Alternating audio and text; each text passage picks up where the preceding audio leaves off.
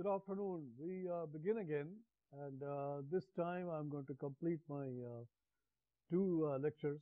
One lecture is just over. The second one is going to be on FMEA.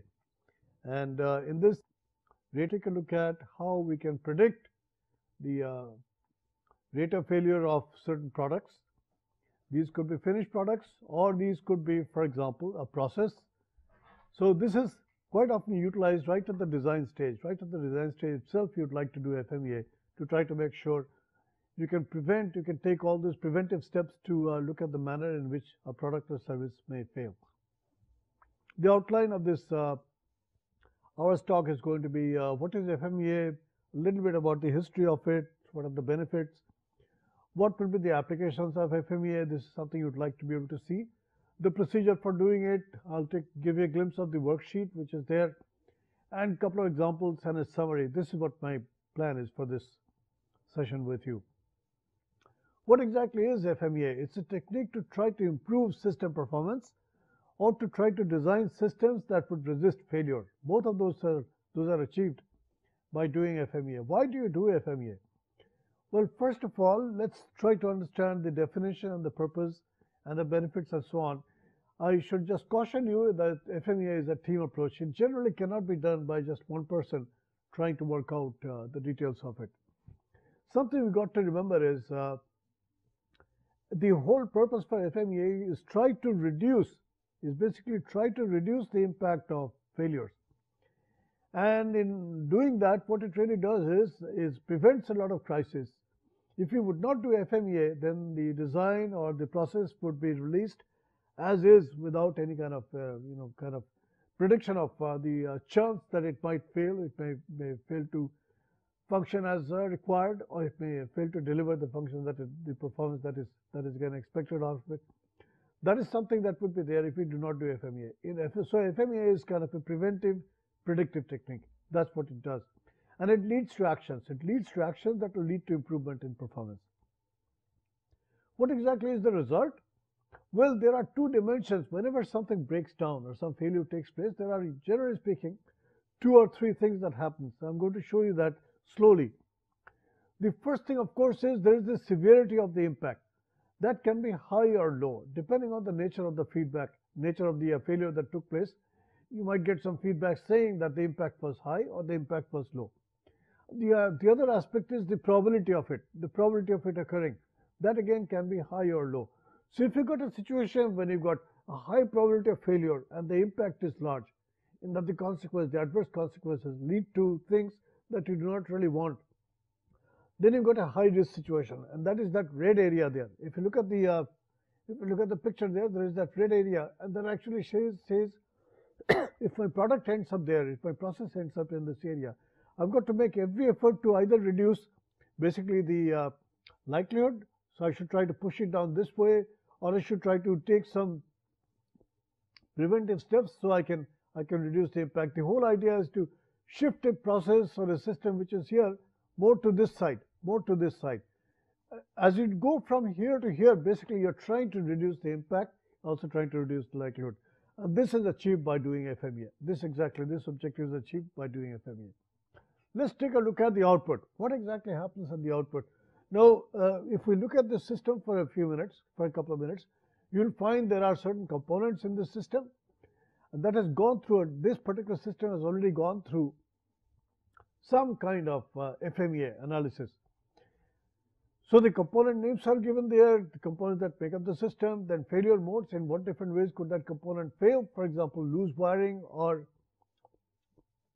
a failure of a plug or something like that itself. What are the causes of that failure? It could be vibration or something else. That also is pinned down there. Then the effect of that failure. Causes of the failure would lead to, and then again you've got something called the effect of the failure, then the correction of the problem. What are things I can do to try to reduce either the impact or the likelihood of that thing? And then I put some general comments there. And this is what I do with every component that makes up the system itself.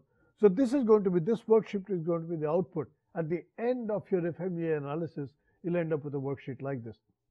And of course, in addition, you'll also end up with some priorities, because you could do many different things. And the FMEA approach the FME approach also tells you, it gives you a sorting of priorities. It tells you what are the things that you must take some steps to try to prevent now, try to take some corrective action now. What are the other things that could probably wait, and you'd probably take some time to figure those things out and probably take some corrective action. But the ones that have high likelihood of failure and also have a high impact, those actually are the ones that should be addressed as quickly as you can. When you do that, you're really following a structured approach. You'll identify the potential failure modes. You'll basically identify what different ways could this system fail. You assess the failures to determine the prioritizing actions. And this is something that we got to be able to do, because you must attack the more important ones first. Then, of course, once you've gone through the analysis, you've got to document the process. You've got to make sure you release the action items to those people who are supposed to be able to act on this. FMEA is intended to basically rate the severity of failure modes. Failure modes are those different ways by which a product could fail or a service could fail. Identify actions to reduce the occurrence. This is to impact the likelihood itself. And of course, test the adequacy of controls. You might have some control actions put in place. You'd like to probably check them out in that the control actions themselves do not fail. This is something you'd like to be able to do. Some history of FMEA. It was created by the aerospace industries in the 1960s to try to make sure that there were not as many failures. And flight is something that can lead to a loss of life. That's something very, very costly, and you'd like to avoid as much as you can. And of course, the loss of the equipment, that also is something you'd like to minimize. Ford began using this in the automotive area to try to reduce breakdowns of cars. And it was adopted by the big three when they moved slowly toward QS 9000. They started using FMEA. The big threes are the GM, the Chrysler, and Ford. These are the big three automakers. They started using FMEA. And the Automotive Action Group, Industry Action Group, this is a group that basically formalizes a lot of actions which are going to be there to benefit the companies, to benefit these three auto companies there. So what are the benefits of FMEA? Safety is something that you get out of this. You improve quality and also improve reliability. All those three things you basically impact.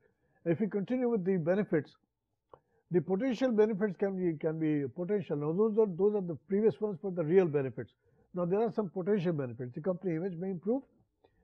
User satisfaction is also something that might also improve. Lower development cost, because if you've already done FMEA, it probably puts you at a higher ground sort of. And also the presence of a historical record. This is also something that's like a benefit. You'll find out how did I reach certain decisions during design or in the development stage. What all things did I go through to try to do this? That comes very handy when you're trying to do the same job again. You've got a history there. And the applications where you can apply FMEA is concept development, when you're just basically trying to conceive a new product. That's like one place you could probably use FMEA. Design FMEA, this is called DFMA. This is DFMEA. This is one place where FMEA can be very, very effective, because you are really trying to prevent, before the new product comes along, before the new design is converted to a manufactured product, you're trying to predict as much as you can about the likelihood of its failure. This is something you'd like to be able to do as much as possible. And of course, process FMEA. So many processes that break down in process. And you'd like to be able to see, can I reduce the likelihood of its failure or its impact? This is something you'd like to be able to do. Now, more and more, services are becoming a very significant aspect of our economy worldwide, globally. And services can also fail because of a variety of different reasons. So we are also getting into now doing FMEA for services. And of course, equipment. FMEA is done for there also. If you're looking for a procedure, you've got to start at the component level. And you'd like to see what are the functions of each of these parts, and sort of try to come up with some sort of a basis to say that the product or the component may fail in this manner. This is something you should be able to do. If you continue with the procedures, you determine the effects of those failures there. This is something you'd like to be able to figure out. And then, of course, the severity. What is the impact and what is the likelihood? Both of these things you got to figure out. as much as possible, whatever it is you're trying to improve. It could be, for example, the cover of this. It could be the cover of this CD. This could fail in certain ways. It may actually damage the disk. The disk is inside, and if this design is not right, it may actually end up damaging the disk. Or it may just come off the locks. It may come off the hinges, for example. Or it may crack, or it may scratch the disk, and so on and so forth. So many different ways. This cover itself could really lead to a failure of the total system. So you'd like to basically understand the different ways it could fail. That will be the mode. Then you'd like to make sure what is the likelihood for this happening, and then what is going to be the impact. And then will I be able to detect? With that, you'll probably work at various components. For example, you might look at the hinge, you might look at the cover, you might look at the plain surface there, the finish of it, and so on and so forth.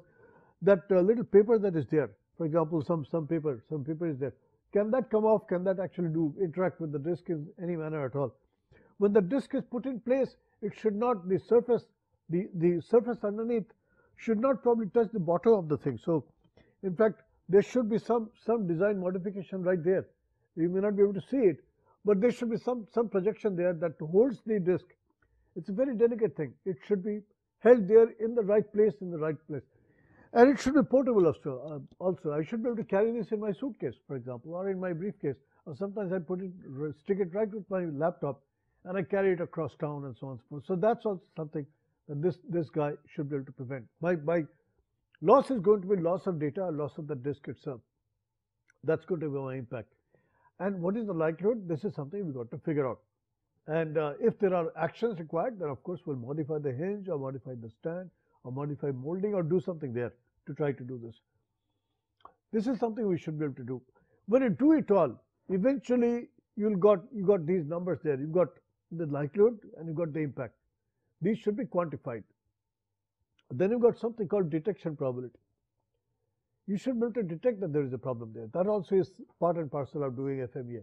You multiply these three quantities, which is the probability, the impact, quantified, and the detection capability. If you multiply these three, you'll end up with something that is called the risk priority number. If you end up with something that's like, if detectability is low, obviously it's more serious. So you'd like to give it a rating that's high because it's got poor detectability. These are things, when they're multiplied together, you end up with something called the RPN, the risk priority number.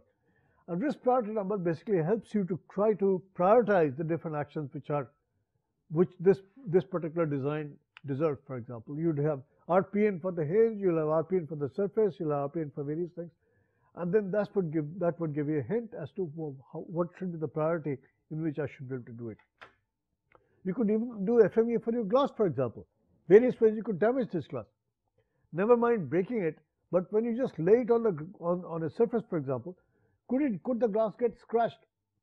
Could that impair my vision, for example? Could it collect dust and so on and so forth? So those are some of the things you'd like to be able to predict as much as you can right in the design stage itself. So there is almost nothing that should escape your FMEA. You end up with something that we call the worksheet. Here's an example. Here's an automotive company, and that has got an auto assembly plant, and it's got a paint shop that has got a tank, and this tank holds different types of paints which are required to paint the vehicle, the surface of the vehicle, for example. And there's some sort of automatic system that fills up the tank, the paint tank. Then it clicks, and then the automatic spraying starts, and so on and so forth. That thing goes on. Now, one could actually ask, in what different ways could the function be impaired? So if you look at the worksheet now, the function is fill the paint tub. Nothing more and nothing less. Just fill the tub. Failure mode is that the high level sensor never trips. Even if the tank got full, the high level sensor did not trip. What is the effect of it? The result of this failure, liquid spills on customer floor, for example, the user. In this case, this painting machine has been supplied by somebody else. The car manufacturer does not produce this painting system. So it has been produced by somebody, and it's been mounted there. It's been installed there. So the auto manufacturer is really a customer. If paint spills over, it will fall on the customer's floor. So that's like a consequence. That's like an effect. What is the severity? And the severity is rated on a scale that's like between 0 or 1 and 10. 10 is, of course, very severe. In this case, the engineer, he sort of felt, looking at the damage and the cleanup required and so on and so forth, he gave it a rating of 8. He said if there are frequent failures like this, that would really end up probably shutting down the production line. What are the causes? What could have caused this? Now I'm getting into that fishbone diagram. You might remember we had a little diagram called the fishbone diagram, where we had the effect at the end and we had various causes leading up to that. That fishbone diagram is a brainstorming tool by which you basically, people who are working in that area, they would know very well what all different things could contribute to this failure there. So that's something that I'll be doing there, and I'll be tracing down to the causes. And the occurrence rating, this is something that of course is the likelihood, how likely it is to be, and they have given it a low rating. That means it's not very likely to fail there. The current control is based on the filled to the low level sensor. There's a low level sensor. The moment the low level sensor indicates that the tank is empty, or this paint tub is empty, it starts pouring liquid. It starts pouring. It should stop the moment level gets to the right level there. What is the chance of detecting that the level has been, the tub has become full? That detection probability, they've given it a number of 4. The capabilities have rated it 5.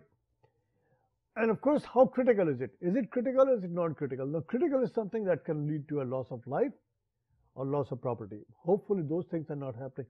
Just some mess on the floor, so that can be probably cleaned up. Not a big deal there. So it's being regarded as something that's non-critical. If it is critical, action has to be there now. Then, of course, you multiply 8, which is severity, times the likelihood, which is like 2, which is 16, multiplied by detection capability, which is 5. You end up with a number that is 80. 80 is the RPN for this particular item there. Now, this RPN is the number that will indicate how important it is for me to fix this problem there, this potential problem there. It's going to be, now this 80 is to be compared to other things that might have probably picked up an RPM of 20, 30, 40, or maybe 200. We do not really know what all different things can go wrong in this plant. So that is something we got to figure out. But before that, of course, we got to do the RPN for every kind of function that can stop because of various types of failure there. Then what are the recommended actions? Recommended actions are perform the cost analysis of adding another sensor, halfway perhaps, between the low and high level sensors. That's like a recommendation because that's going to reduce the likelihood. And who's going to be responsible for it? There's an engineer, Mr. Ravi Kapoor, and he was told that as of 10th of October 2009, kindly get this fixed. And then this got filed, this worksheet got filed, and the report we have back is the action was taken, and the problem has been fixed, and they have taken this corrective action, which is like they have installed a level sensor that is halfway between the full and the empty positions. So this is a worksheet. This worksheet basically helps you identify what could go wrong, find out its impact, find out its likelihood, find out its detection capability, and then work out something called the RPN, which is going to give you a relative importance, relative significance of fixing this problem as opposed to others. And then, of course, the preventive action or the corrective action, and then assigning the responsibility for taking the corrective action to someone and reporting back on saying. So just see how we have prevented a potential problem. And this generally, these turn out to be high return projects. Their ROIs are pretty good. And this is just basically a flow chart of what we went through. Assign a level to each process or system component, which we did. That was the paint job, paint tub. List the function of each component. We also did that. It's supposed to fill up the thing, list potential failure modes. We did that. Describe the effect of the failures there. We did that. We describe the failure severity. That also we did. Spill on the floor and so forth. Determine the probability of failure. We did that. And the detection rate. Detection rate was also something that we did. Then we ended up with the RPN, and then of course we took action to reduce the highest risk. That's something that we did. What exactly is FMEA? If you get into the nuts and bolts of this a little bit, there are two key things that you must go after. One is the failure mode. Any errors or defects in a process, design, or item, especially those that affect the customer, can be potential or actual failure modes. These are the different ways the functionality can be harmed in some way, or it can break down.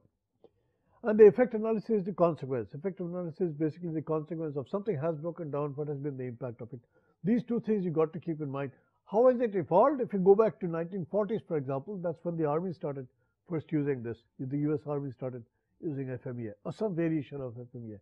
Then, of course, from that point on, if you take a look at today, there was a serious application of FMEA, which was introduced by the Ford company in the 1970s.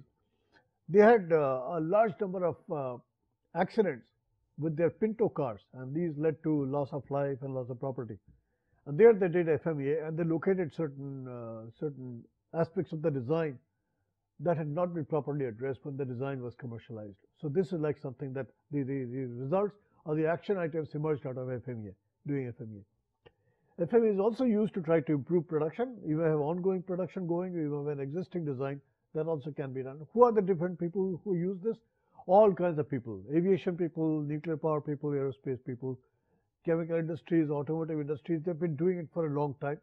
And the goal really is to try to prevent accidents from occurring. That's really the goal. There's an FMEA cycle. And if you look at step 1, it is detect a failure mode. Try to find out what different ways can a product or a component or a service break down. So detect the failure mode and look at the severity. Look at the severity of it, which is like what could be the impact. From that you'd get to know the severity of it. What is the likelihood of it, and what is the detection number? We saw all of these things when we worked at the worksheet. Then you work out something called the RPN. Once you have the RPN, it can help you prioritize the actions, the corrective actions, as opposed to working on something else and getting your system improved. There are certain terms which are used in FMEA. There is something called FMEA. It is the manner in which the failure is observed. And the effect of the failure is basically the consequence of the failure itself that is there. Then there are other things. For example, there could be local effect, end effect, and so on and so forth. But there is the important one, which is the severity. It is the consequence of that failure. Basically, it is the worst potential consequence of a failure.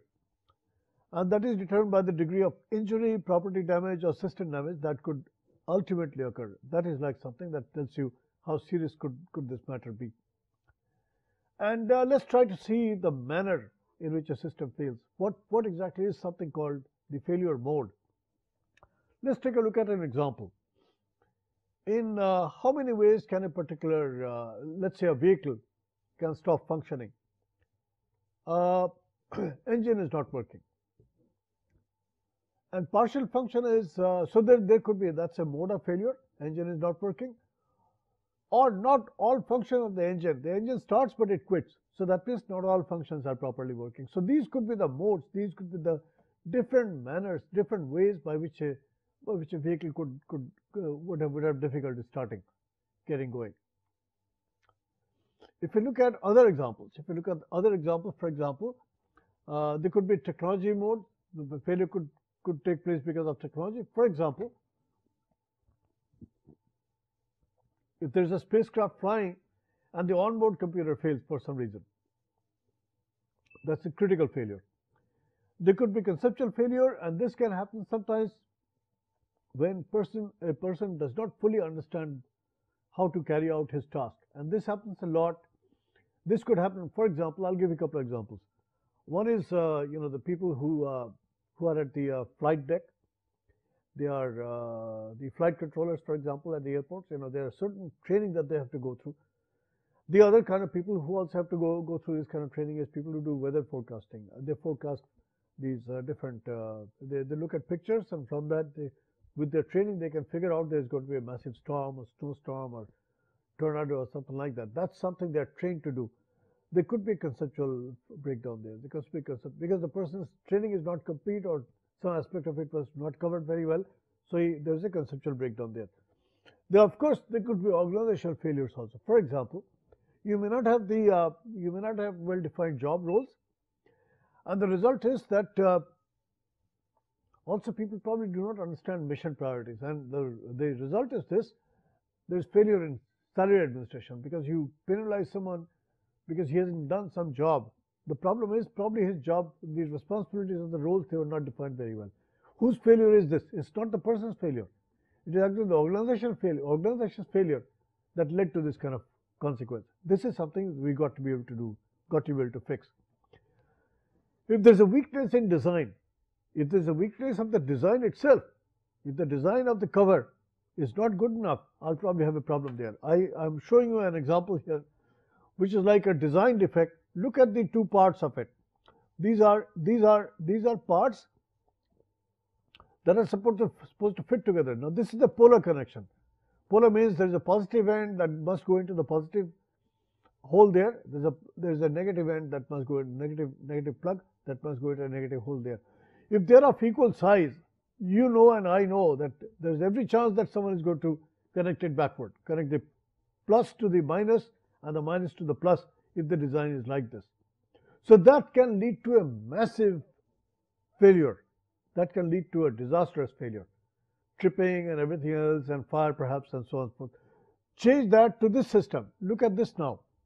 The plus has got a bigger plug and it's got a bigger hole there, and the minus has got a narrower plug and a narrower hole. There cannot be a misfit there. There just cannot be a misfit by doing. The plus is not going to go in there, and the minus is not going to be easy for it to be pushed in if this can't go in there. So this is something that's going to prevent a misconnection, a wrong connection. This is like we look at a modification. We had this design to start with, and we changed that to this design, which is the modified design. And this actually is a way by which I'm converting an old design to a new design, and it will turn out to be a good design in the end. Failure mode, it could result in what we call an effect, and it is due to what we call a cause. These are the couple of things we got to remember. We got to remember that with every failure mode we have an effect and also we have a cause. It is the effect is something that actually results from it, but the causes are the ones that cause the failure to occur.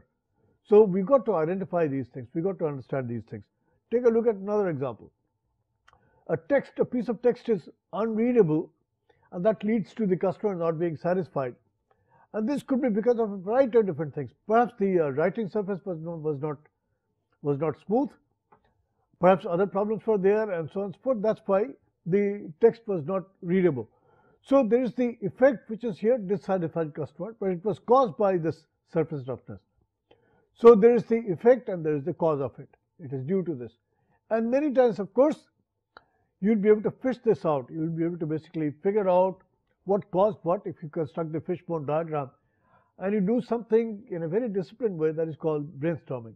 The only thing you do there in brainstorming is you do not control the number or the different diversity of the ideas that come up that are given by people. This is something you do not try to control or do quality check on. Let it pour out, and then hopefully some gems will also emerge as a result of brainstorming. So the fishbone diagram is a great tool to try to do brainstorming and basically figure out many different ways by which this failure could have taken place. So FMEA can lead to brainstorming. This is something you'd like to be able to figure out. And some procedure is given here. You can follow this or you can follow any other one. My favorite is to start with the fishbone diagram and to try to populate the diagram by asking people many different questions. And you could use the what we call the post-it notes, so you could do anything else. There are a number of alternatives available. And basically what you should be able to do is let the ideas pour. And there are some steps that are provided here, step 1, step 2, step 3, step 4, and so on and so forth. Eventually the idea is to be able to sort out the roots, to be able to get to the roots. Once you've got the roots there, you got a starting point. You can actually, if you're now looking for prevention in trying to reduce the occurrence itself, or perhaps the impact of it, if you trace it down to the root, you got a chance. You got a good chance there. And so brainstorming would be like one great way to get there. Now that will give you the cause. You also have to find out what is the probability that the failure will occur. This is something that can occur at various different places. There could be a very high chance of failure in which case the chance is something that I have to worry about. So I look at the ranking, and if it is very high, that will lead to a very high RPN, and I want to give it some attention. I want to, so basically it's going to be helping you in trying to prioritize the different action items.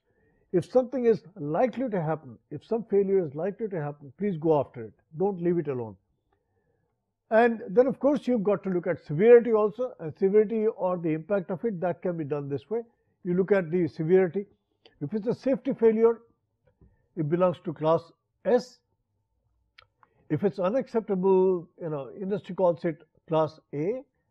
If it's a big risk, relatively big risk, and correction is recommended, it will be class B. There's minimum risk, that will be class C. And if you are willing to live with it, it will be class D. So these are the different ways by which I categorize my severity. And of course, numbers could be tried here. I could probably say 10 for S, 8 for this, and 6 for this, and 4 for this, and 2 for this. With that, I'll have numbers, and those numbers come very handy once I go out and I try to do basically what we call RPN calculation. So what are the various possible actions I'll be taking? If you look at the possible actions, I'll try to eliminate the failure, or I'll try to reduce the effect of it, or I'll try to reduce the occurring.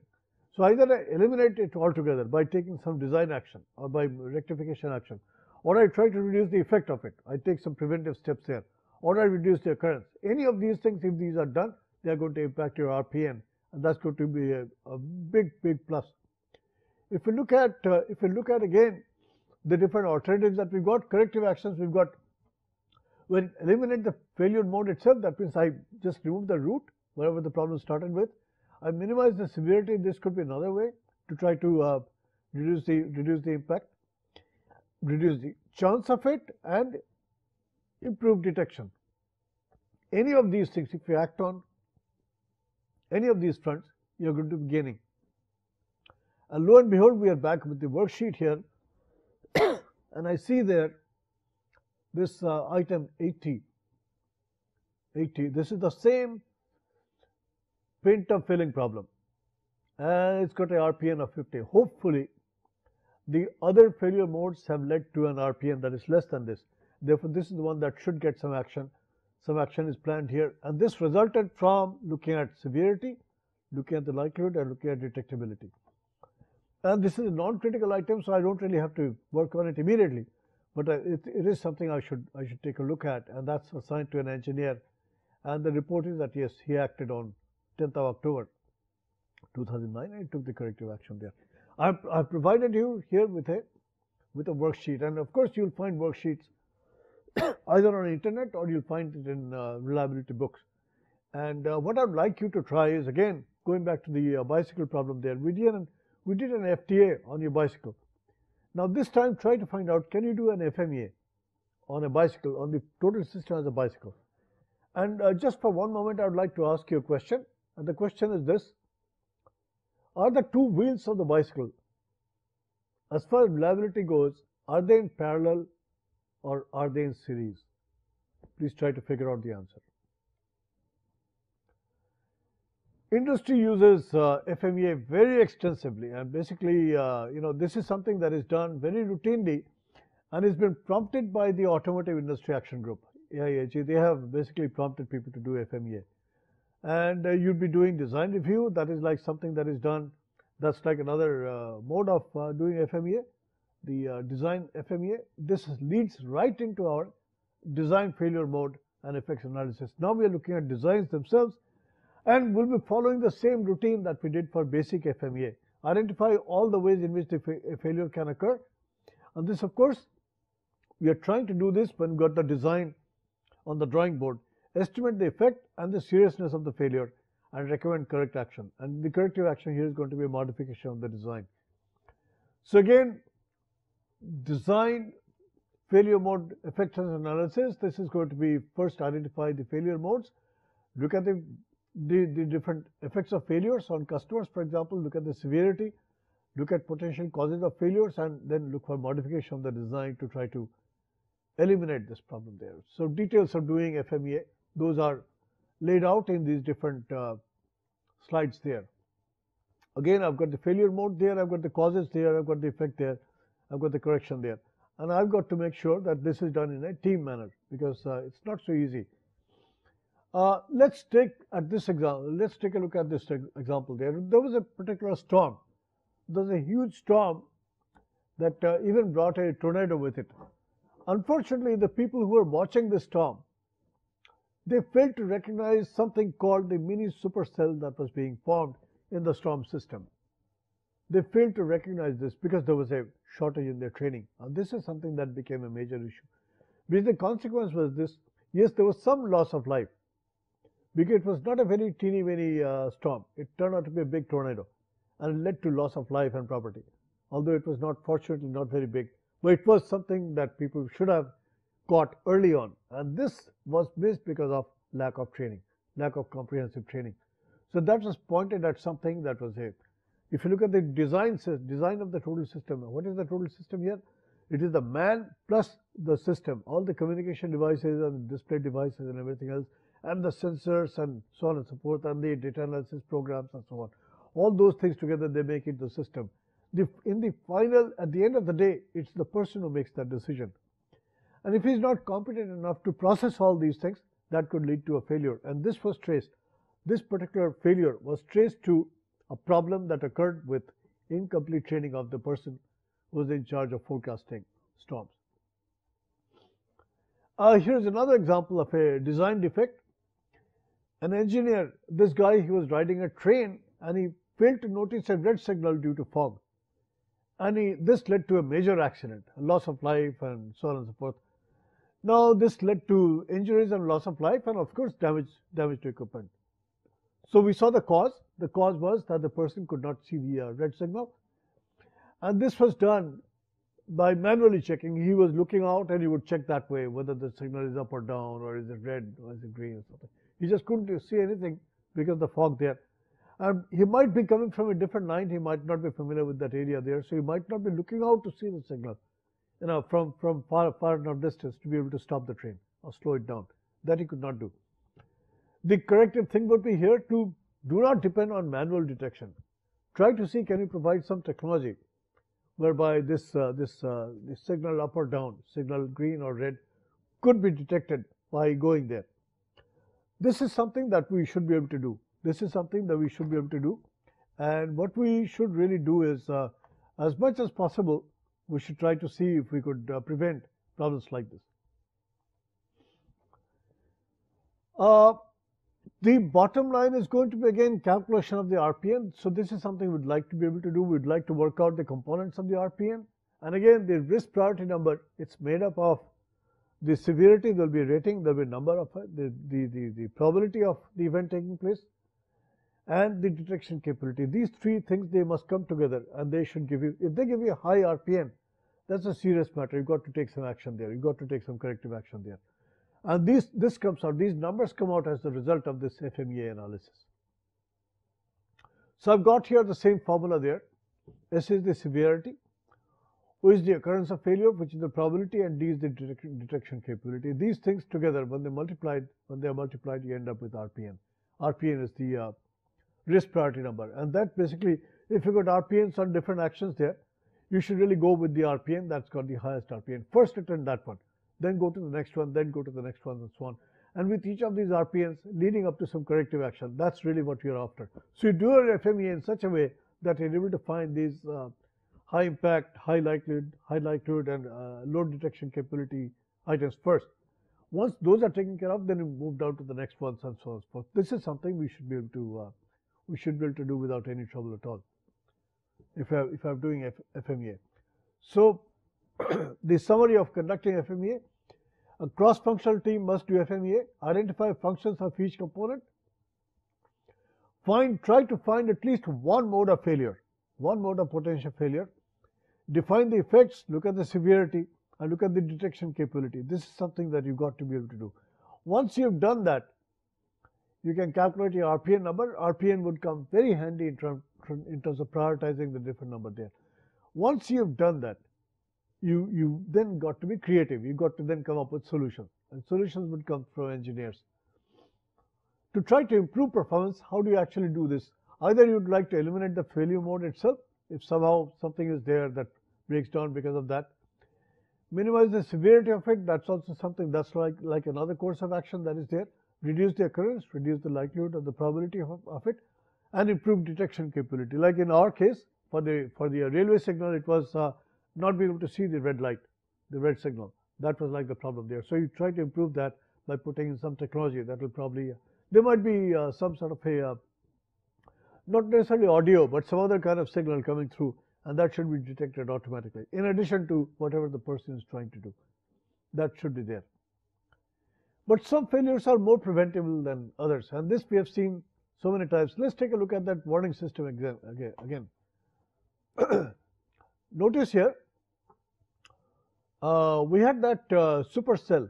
Supercell was formed in the storm system, and this led to a conceptual failure because the person did not have enough training to be able to do it. How could I change that? I could really change that by changing the technology. Perhaps I could use a different kind of technology and not be dependent on a person. Not be dependent on a person to be able to recognize that, because he's doing a lot of signal processing in his mind. Through his eyes, he's trying to detect some very fine things. Should it be left like this? I mean, look at the consequence. Look at the loss of property, loss of life. Look at the tremendous cost that would lead to. I could perhaps upgrade technology, and this is something we should all try to do. This is like one place where it's not very difficult to figure out what I should be doing right. You just should not hesitate to take that corrective action. That's the message. Basically, doing just FMEA is not enough. You should be able to take prevent the failure and loss. This is something for which you got to act, and that's something that comes along very handy once you try to do this. In certain situations, you'll try to quantify hazards, and I'll give you an example. If you look at the hazard scoring matrix, this is like another matrix.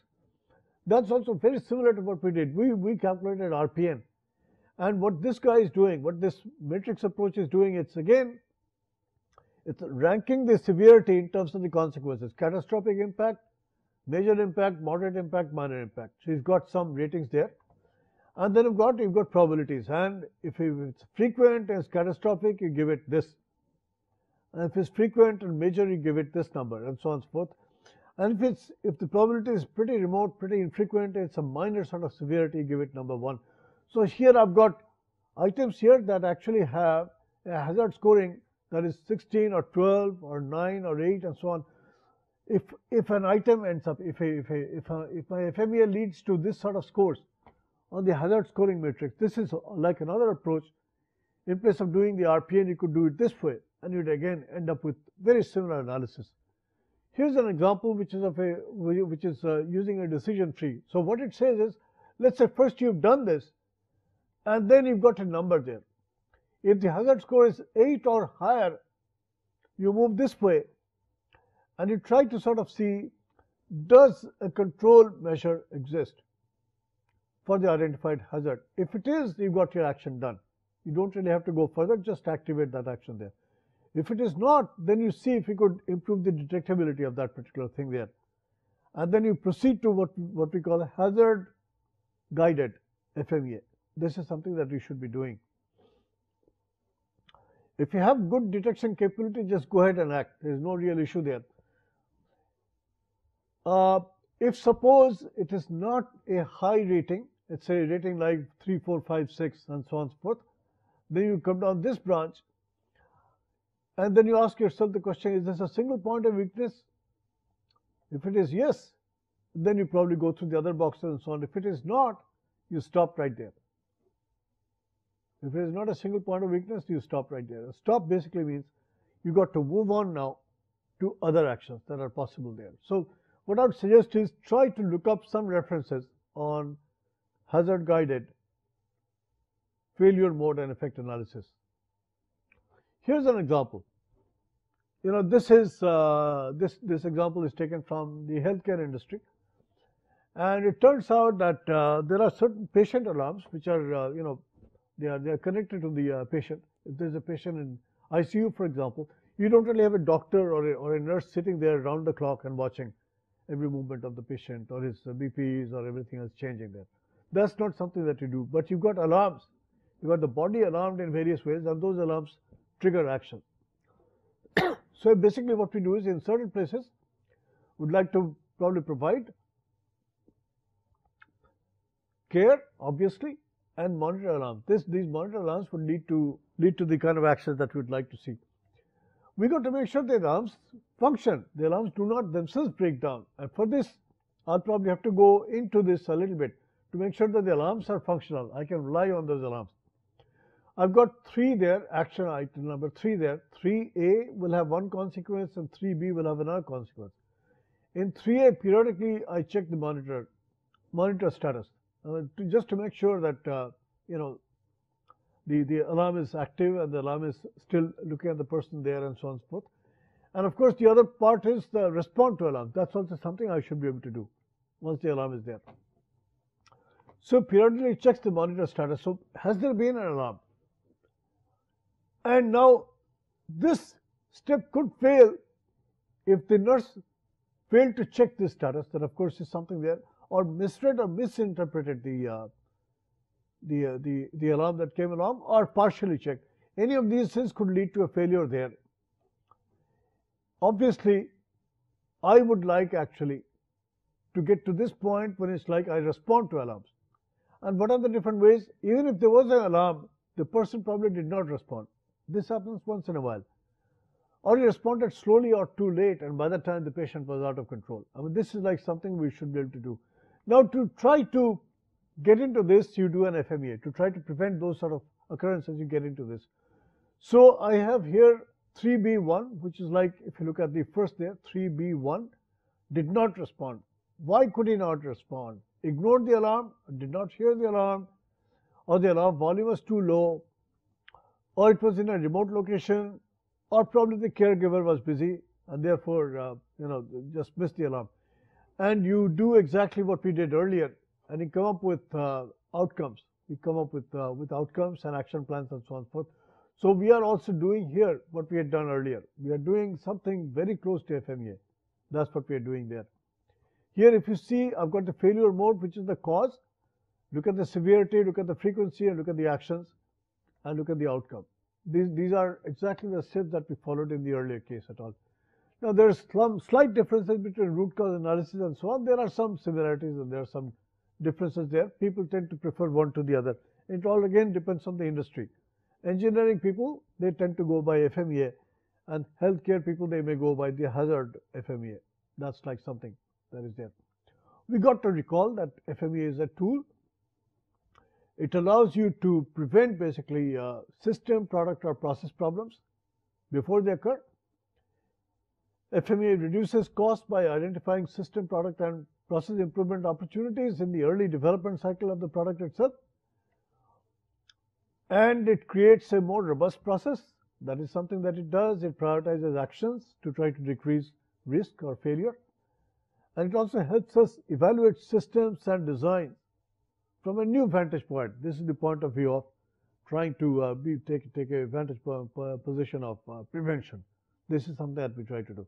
FMEA is, of course, a systematic process, and we've gone through the steps earlier. And so you basically try to evaluate, you identify, you evaluate, then you try to quantify, then you try to prioritize, then you plan on some actions there, and you document the activities so these can be followed up later on. Purpose and benefits, there obviously are pretty major benefits of doing FMEA. This is something that's because of its logical nature, and it is done quite frequently. It's done quite frequently to be able to take care of this. Benefits of FMEA, again, I've repeated this, I've mentioned this before, I repeat it again. It leads to higher reliability, better quality, increased safety, enhanced customer satisfaction. It also leads to cost savings. It also leads to what we call continuous improvement. And there are some examples. There are some examples there when it says, if it costs 100 when it is discovered in the field, that's a pretty high cost. It may cost $10 if it is discovered during final test. These are like the product development life cycle stages. It may cost only $1 if the problem is discovered during incoming inspection. There's like before you took that part and you assembled it in a complete system there. So it looked at your transistors or the chips and so on before they entered the system. And it's even better if you can do this, all this right at the design stage itself. So start your design, start your FMEA right at the design stage itself. And this is called DFMEA. What are the tools available to be able to do this? There's benchmarking available. There may be other people who are doing this job better. Customer warranty reports that can lead to failure indices and so on and so forth. Design checklists or guidelines, field complaints, internal failure analysis, internal test standards, lessons learned, return materials reports, expert knowledge, and certainly warranty service. These are the sources from which you can find out how different things can go wrong, in what modes do they fail, what is their impact, what is their likelihood. All these things can be found if you've got a good database. What are the possible outcomes? What if you would do FMEA? You can discover the failure modes, and it can lead to meeting certain legal requirements that also can be there. Duty cycle requirements can also be impacted. Product functions obviously can be impacted by doing this. Some of the key product characteristics, those can be enhanced by doing this, and certain product verification and validation. Validation is the actual use. Verification means it conforms to specs. And of course, to be able to do FMEA, you've got to do your P-team meeting, which is like guys would be sitting around and they would be basically getting briefed on it. And here's a little example. Perform DFMA. So the team has been now asked to, we are trying to design a new pressure cooker. And what all things could go wrong with this. And for that, you'll start your basically approach, determine the scope, what is it that we are trying to do, gather background, reference material, and so on and so forth.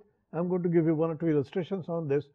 Create block diagrams so it's easy to understand what the process is, what is actually going on. Identify team members, prepare the agenda, schedule and milestones, and of course identify item functions, failure modes, and their effects. This is something we should be able to do. For the pressure cooker, safety valve releases pressure before it reaches dangerous level. This could be like this is its function. These are the safety functions. It could fail because if this, for some reason, if the safety valve does not release, that could lead to a major explosion. Thermostat opens circuit through a coil before temperature rises above 250 Celsius, and this also is a dangerous situation. So the thermostat, so the safety valve could fail, or the thermostat could fail, or the pressure gauge is divided into green and red areas, and danger is indicated when the pointer is in the red section there. Now there could be a problem there also. So you can actually see three modes of failure right away. Define the scope. That means let's take a look at these systems there, and you could look at the electrical system, or you could look at the safety valve, thermostat, pressure gauge, whatever you want to. Focus, your focus is going to be safety. And for that, you again start with the block diagram, which is like the pressure cooker, safety valve, pressure gauge. These are subcomponents of it. It's like your FTA. This is very much like your FTA. The electrical system could fail because of heating coil failure or cord failure or plug failure there. And the safety valve could fail because of valve spring not functioning properly or the valve casing not functioning properly. There are certain assumptions you make. You make sure that the components that I've used, those are functioning properly. And that could lead to basically a problem in failure. So again, let's get right back to our worksheet and let's review what we've done so far. Some function is not being delivered. This is something we'd like to be able to check, would like to be able to prevent. Potential causes for this, in what different ways could this function stop? So for example, the engine doesn't work. In what different reasons are there why the engine does not work? What is the effect of it? Well, you can see right away what would be the effect of the engine not starting there. What is the severity? What is the impact of it? And then of course I've got some class, and that would depend on the severity class there, as I showed you earlier. Potential causes or the mechanisms of failure, this would be like your mode. And you do your cause and effect diagram there. Occurrence, this is again the probability of it. And current design control, do they do some prevention or do they do detection? And then detection rate, this is something that I've also got to figure out. So I have these three quantities: severity, occurrence, likelihood, and detection capability. These lead to my RPN. And the highest RPN would immediately get some attention there, so there will be some recommendation given to take care of this.